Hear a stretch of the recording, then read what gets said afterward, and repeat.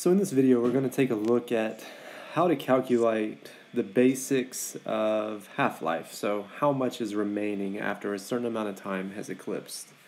So the equation we're going to use is the basic half-life equation. It says that A is equal to A sub 0 times 1/2 raised to the T divided by H power.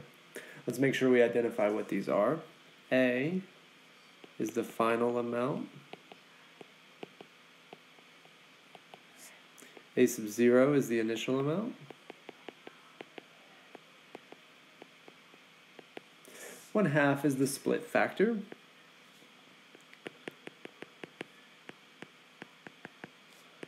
The split factor just tells us that after a half-life, basically one of something has become half of it.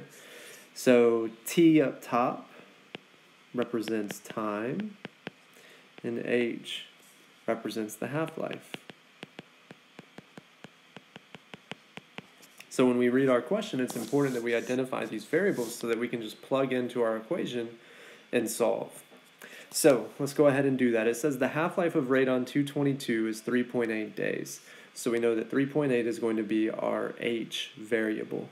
How much of a 100-gram sample is left after 15.2 days? So 100-gram sample is our initial amount. We're solving for our final amount after 15.2 days. So let's plug in our numbers. We're solving for A. We have A sub 0. A sub 0 is 100 grams times 1/2 of the total time. The total time it said was 15.2 days divided by 3.8 days. So let's go ahead and take care of our exponent and do that division. So 15.2 divided by 3.8 is going to be 4. So it's 1/2 raised to the 4th power. So we're going to go ahead and raise 1/2 to the 4th power.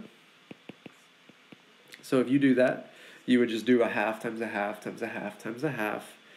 4 halves is going to be the same thing as 1/16. And then you're going to do 100 divided by 16. 100 divided by 16. And you're going to get a final answer of 6.25 grams of radon-222 remains.